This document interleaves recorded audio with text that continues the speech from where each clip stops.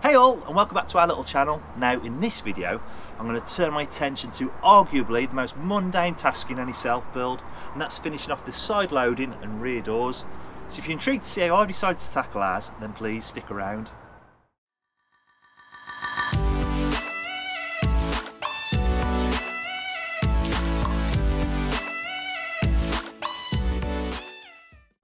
First things first, if you've been subscribed to the channel for a while and you've enjoyed the build series so far and you've been looking forward to the next video, apologies for my 2-month absence, but I've had illness, I've had injuries and I've had a change of job to contend with, so I just haven't been able to get out into the van. And if you're new around here, just a little bit about our channel. We're turning an old tatty panel van into a cheap and cheerful camper van, and we're documenting the whole of our build series here on YouTube.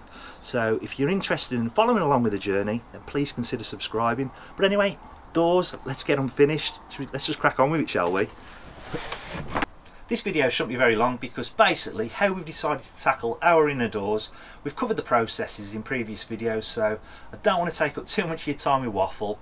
I'll just quickly show you how we're going to tackle them. I'll talk you through the thought processes involved, and then of course right at the very end of the video I'll show you the finished article. So the very first thing that I was going to tackle was going to be the door shuts, and as you probably well know by now, I've painted the outside of the van, but rookie mistake, I neglected to do the door shuts. So before I was going to finish off the inside of the doors, I decided to tick this job off the list first. To do that, I tackled it in exactly the same way as I approached painting the rest of the van. The metalwork was given a good clean with some warm soapy water before being rinsed off. I then flat it back with some 400 grit sandpaper and then gave it a clean again.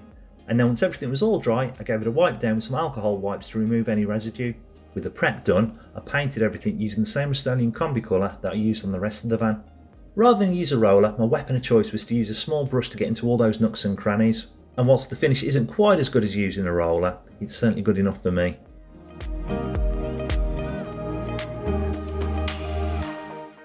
There's still a couple of areas where I need to do a bit of cutting in, but I'll tackle that when I get the 3rd and 4th coat down on the rest of the van.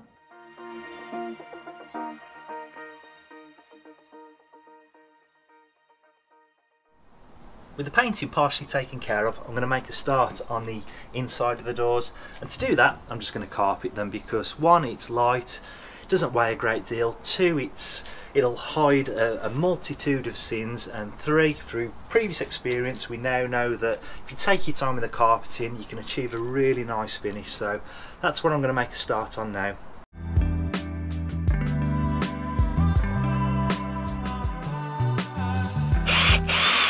Where I could, I removed any fixtures and fittings just to try and make life easier when it came to fitting the carpet.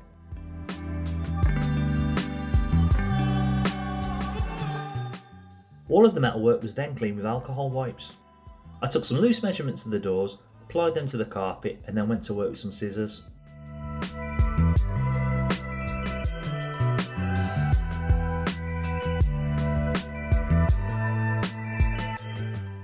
You do, Mel.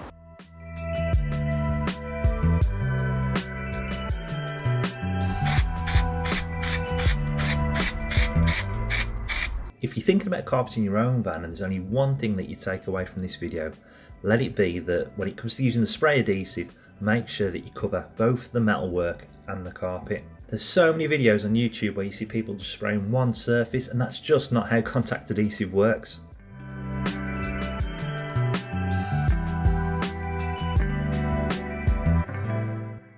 I hope you can see that I'm certainly no expert when it comes to carpeting vans, but even with my limited experience I can achieve a really nice finish, and if I can do it, anyone can.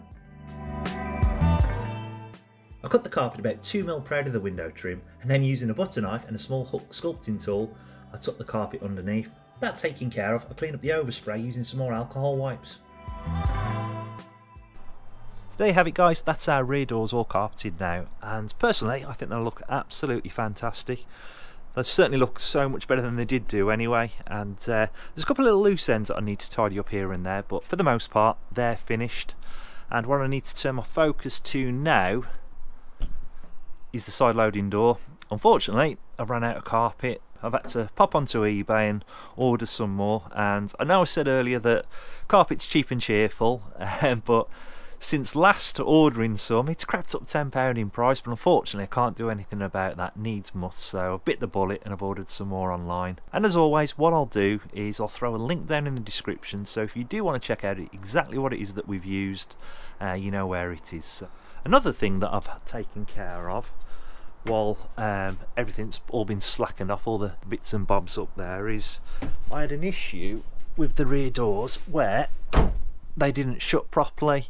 So I put the bolts back in and didn't fully tighten them, and just pulled it to and made sure that it was all locking nice and tight, and tightened everything up, and that's all sorted now. But what I'm going to do now, while I'm waiting for that carpet to arrive from eBay, is I'm going to turn my focus to sorting out the inserts. So I need to pop out, pick some wood up, cut some templates, and then we can cover those and then screw those in place. And originally, because like I say we're going to have inserts on there, I was going to cut all that carpet out and completely remove it, but I've decided to leave it just as it is, and if I ever do need to access behind there, I'll just remove the insert, cut a slit in the carpet, and then poke my hand in and sort out whatever it is I need to sort out. But yeah, let's pop out and pick ourselves up some more ply.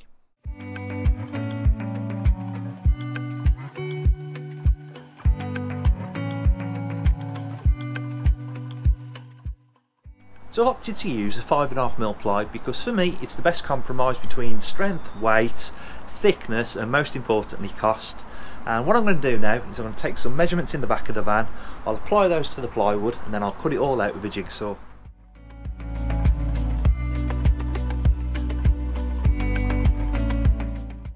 Whilst I was making the inserts for the doors, I decided to replace the plastic trim at the back of the van where the rear light clusters are, and also make a headboard for the bed. My thoughts being that if everything had a uniform finish, it'd just tie everything together nicely. It was whilst making the inserts that the extra carpet decided to make an appearance, so I put them to one side and then set about finishing off the side loading door.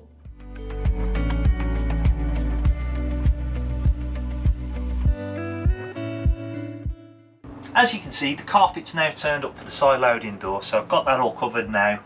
And I tell you what guys, it was a right pig of a job to do.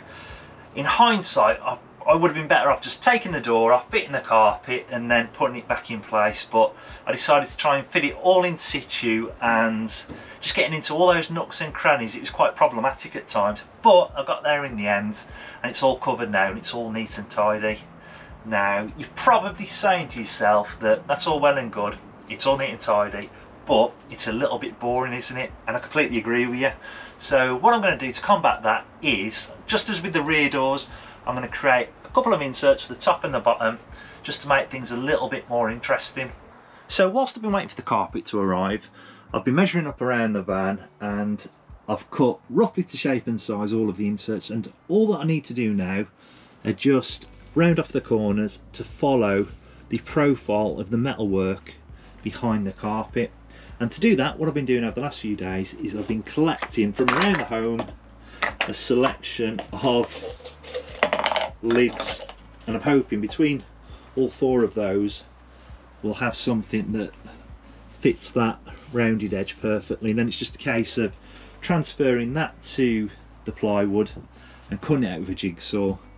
And before we think about covering it all over, then what I'm going to do is I'm just going to do a test fit just to make sure everything fits perfectly and everything looks right. And all being well, if that's the case, then we can think about getting it all covered. The corners were marked out and cut out with a jigsaw, and then I gave everything a tickle with some sandpaper just to smooth out all the edges.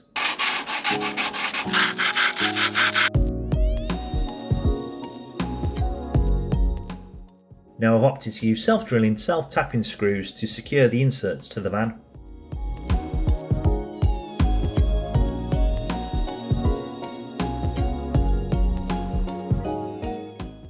Everything was neatly and uniformly marked out to make sure that the screws would go into the wood and straight into the metal.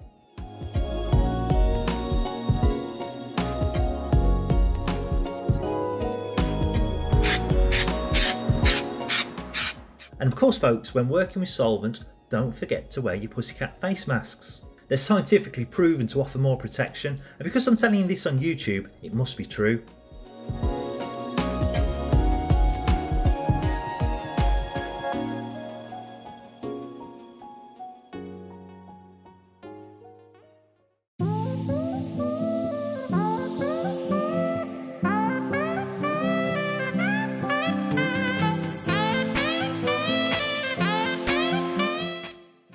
because the dog bone turned out so well, we decided that we weren't going to reinvent the wheel and that we'd just follow the exact same process for the door inserts. So off Scar went to eBay, and a few days later some Hessian coffee bean bags rocked up at the door.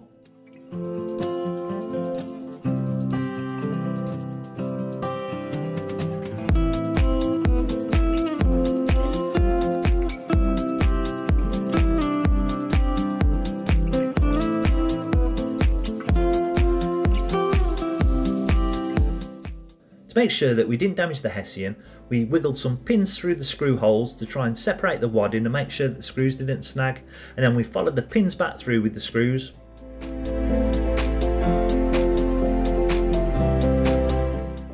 It was then just a simple case of screwing the finished inserts back into the van.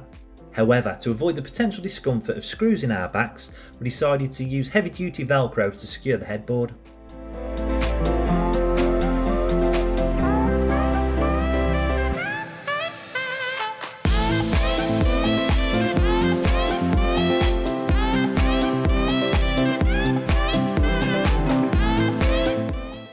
Here we are, here's the finished article, and arguably the biggest pro to carpeting the insides of your doors is that you don't have to worry about any condensation forming on any bare metalwork.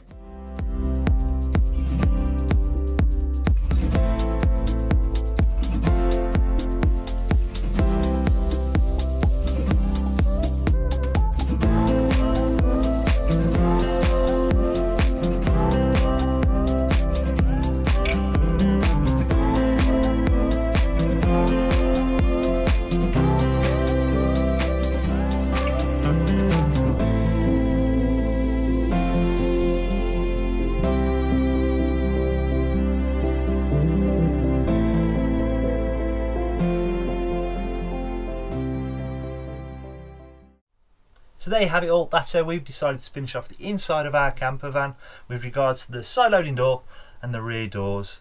Just throw around a bit of carpet, make some ply inserts, cover them in wadding so they've got a nice padded touch, and then finish those off with some Hessian coffee bean bags. It's a relatively cheap, most definitely cheerful way of finishing off the inside of your camper van. And I can appreciate it probably isn't to everybody's taste, but I'm hoping that there's a few of you out there that, just like us, think it's a really nice way to finish things off.